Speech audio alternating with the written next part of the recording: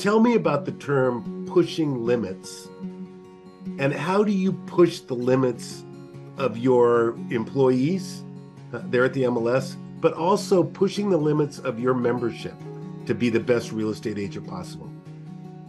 So a phrase that I use a lot, I don't know if people realize I say it a lot because I hear myself say it, and well, I'm like, I evidently have this mantra that is deep inside of me that I say a lot is, if your dream could come true, what would it look like?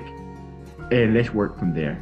And so, because your limits are as far as your dreams are. And it's not about your physical capabilities or whatever. We can be a team and accomplish what you physically can't do. Just tell me what your dream is, and let's try to accomplish that.